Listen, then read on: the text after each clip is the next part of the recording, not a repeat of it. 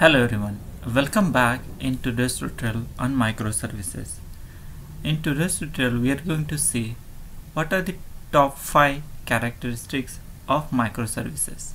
So let's start today's session. Very first characteristic is microservices can be broken down into multiple component services. We know that the enterprise application is made of several components. Those are grouped together like the front end, the middleware and the back end, and those work together.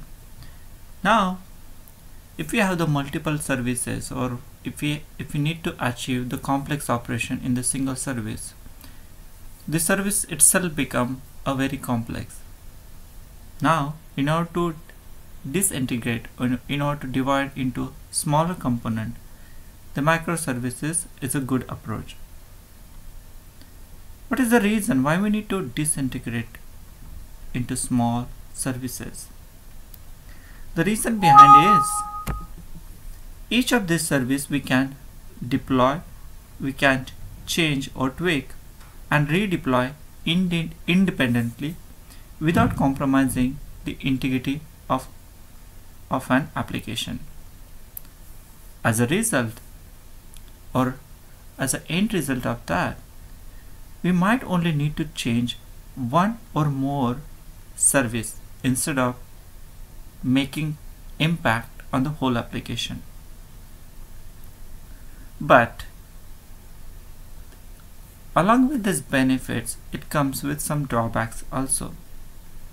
For example, if we are going to build a small services, the remote calls will be more costly because it has to go through network compared to a process call. If you write the logic in the same web service or the same complex web service, the calls will be in process. Those are less costly compared to a network or remote calls. Another disadvantage about breaking down the complex service into the smaller one is the coarser grained remote APIs.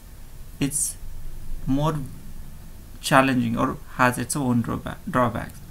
It also increases the complexity when we redistribute responsibility between the component. So if each component has its own responsibility, and if you're going to distribute a given responsibility across the small component, the complexity becomes a major concern. So this is the actually very first characteristic. Microservices can be broken down into multiple component services. Definitely it has the benefits with a few drawbacks. The second characteristic is microservices style is usually organized around business capabilities and priorities. If you think about the traditional monolithic development approach, where different teams come together and has their own focus. For example, we can have the user interface development team, we can have the database team, and we can have the middleware team. So each team has their own focus in monolithic development approach. And they utilize their own team to focus on that one component. At the end result, they will combine these all three components and build the enterprise application. While the reverse case, or the opposite case with the microservices, microservices involve the small teams and they work with each other, like UI team, middleware team and database team. They work with each other. It's called as a cross-functional team. So the end result will be more positive compared to monolithic system. The responsibility of each team are to make specific product based, not the project based. So we will be targeting the how our product will be more appropriate, more stable, more compatible with the changing environment, rather than working or the concentrating on the project requirements. That means if there is any change comes on any component, we don't have to change a complete project, or it is not going to impact a whole project. Rather, it will just impact the one component. That means not all the team members will be impacted with this change. It will just impact the few developers or the few team members. Also, we don't have to wait for budgetary approval because it's an individual component impact and not the whole project. Most development methods focus on projects, a piece of code that has to offer some predefined business value. But in case of the microservice, we must hand over to the client the periodically maintenance by the team. In microservices, a team owns the product for its timeline. If you see the code from the Amazon, you build it, you run it. So that does mean, it means if you use the microservices, we have to treat as a product, not as a project. So at the end, the microservices target or the focuses on the capabilities and the priorities of the business, and not just a few business requirements which runs around the project. Next characteristic of microservices. Microservices receive requests, process the request, and generate a response which is user friendly or the caller friendly. This image illustrates there is a caller which sends a HTTP request to a system process it and generate a response and send back to caller. So this is one of the example. It is not necessary that request is always HTTP or the response is always HTTP. It could be a JSON response, it could be a XML response or the XML request too. If you see the structure, it is something like the Unix, where it receives the request, it processes it and respond back. This is opposite to how many other products. For example, if you know this enterprise service bus, that is ESB, it just receives the request and it put in the queue. It does not respond immediately. Like it could be a async call.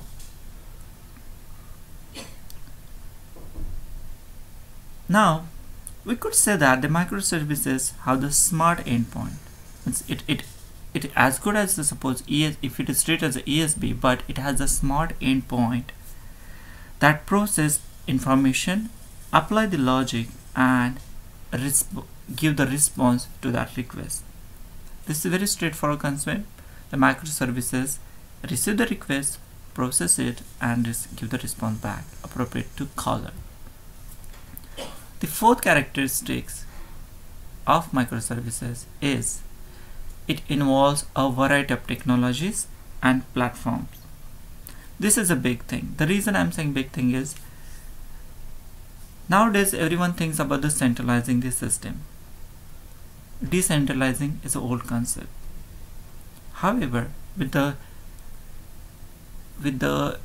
emerging of microservices, decentralizing again coming back into the picture. So we are actually dividing the complete whole system into the small component. Decentralized governance is favored by the microservices community because it's a developer strive to produce useful tools that can then be used by others. So once you build, that can be used by many other developers for their usage. So individual don't have to spend or don't have to write the same logic again and again. The best example is Netflix. Netflix is a service responsible about more than 30% of traffic on web. the company encourage its developer to save the time by using the code which is developed by the other user. Of course, the developers can change the code as per their need. The microservices is quite opposite to the monolithic system, which uses a single logical database. Microservices encourage us to use the multiple database. So, the microservices not only gives the opportunity to use the different technologies on the front end side, but also it allows or encourage us to use the multiple database for each component if you want. It is just recommendation. That does not mean we have to always use the multiple databases for each services. The next thing about the microservices is microservices are designed to cope with failure. Of course, every system can come with the failures. One of the service might fail with some system failure. The other system might fail with some over traffic. So there are n number of reasons with which system can fail. The important thing is we should come up with a solution for that failure, and of course the microservices support that. In this several cases, client should allow it's a neighboring service. Means if one service goes down, the other service should be available to use, and that can be achievable in the microservices system. So of course microservices are designed to respond properly for failures. And finally, microservices architecture is an evolutionary design and it's ideal for evolutionary system.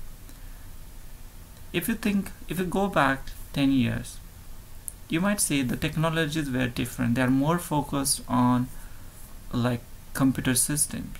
Nowadays, the systems are more focused for mobile devices.